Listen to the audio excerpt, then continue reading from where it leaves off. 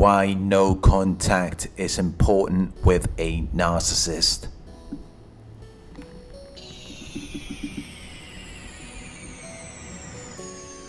No contact is very important. It will help you to heal from the abuse, and it may also make them desire you again. No contact is very extreme. It means zero contact at all.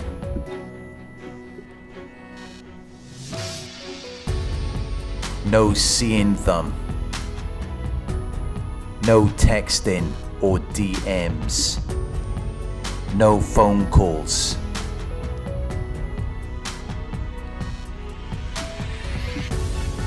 No looking at their social media. No looking at old pictures. So you do not communicate with them or see them. You do not know what they're doing or where they are.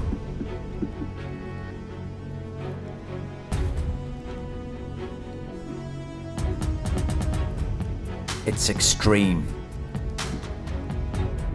but it works very well when you are trying to heal, because when you're not in contact with them,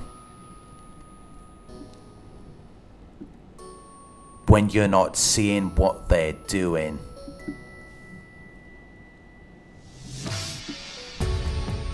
you are creating less and less memories of them.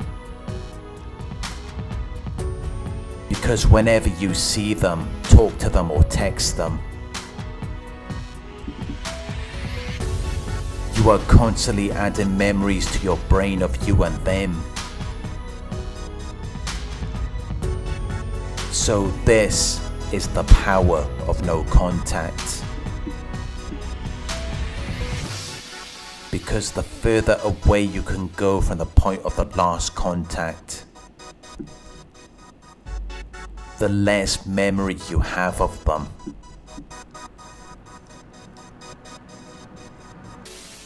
And even the memories that you used to have become difficult for you to perceive and remember, because a lot of time has passed.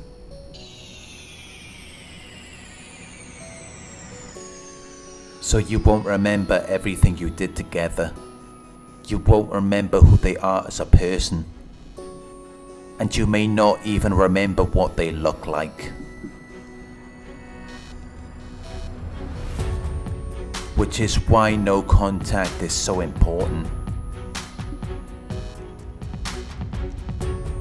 Because a lot of the pain that you have comes from those memories. Which is why whenever you break no contact, you are reigniting that emotional pain. It becomes fresh in your head.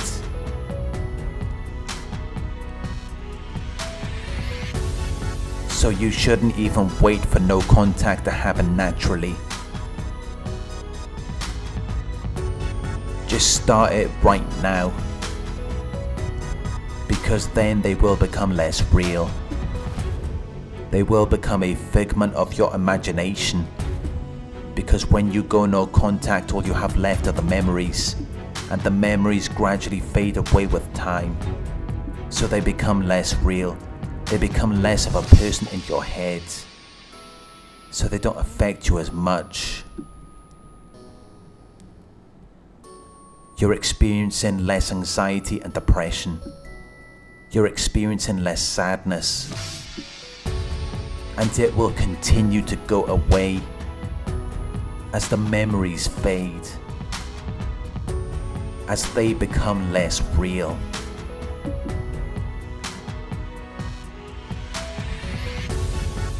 No contact is one of the most difficult things that you can do after experiencing a breakup. Because for some of you it may be the exact opposite of what you want. You may want to communicate with them. You may want to get back with them. You may want to see what they're doing. You may want to see what they're posting on social media. You may want to see if they're with someone else, or if they're having fun. Will they text you back? Can you get them back? So it may not be what you want. It may be difficult. It may be painful, because it's like an addiction. It's like coming off a drug.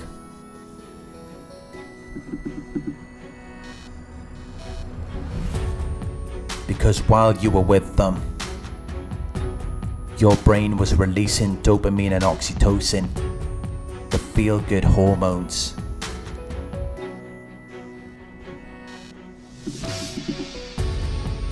You felt really good when you were with them, and maybe you wanted more of that. But now that you're going no contact, it's like you're experiencing withdrawal.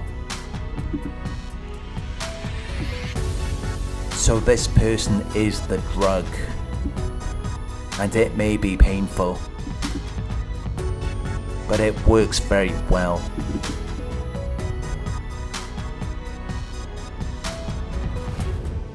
It is the #1 way and the fastest way to get over someone. It is very important if you want to heal fast and if you want to move on.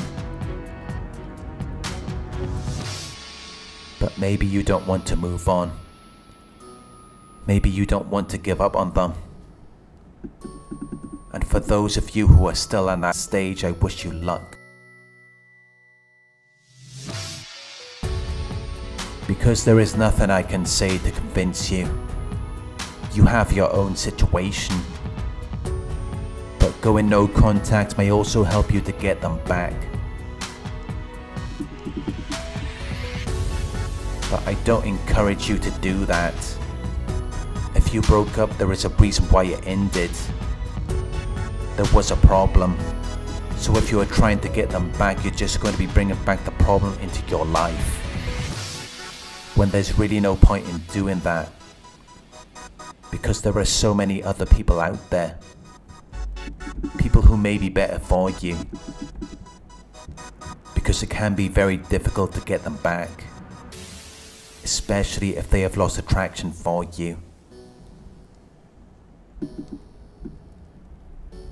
You can try going no contact, so that they won't remember why they lost attraction for you, and then you can get them back after you have learned why you weren't attracted to them in the first place. Once you have worked on things in your life, once you have developed yourself or whatever it was in your situation, you can then come back as a more attractive version of yourself. And you have a better chance.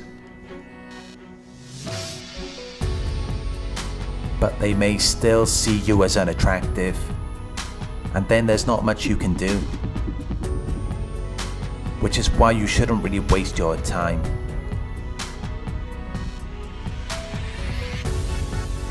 Instead, you should go off and find people who are going to see you as attractive and like you for who you are.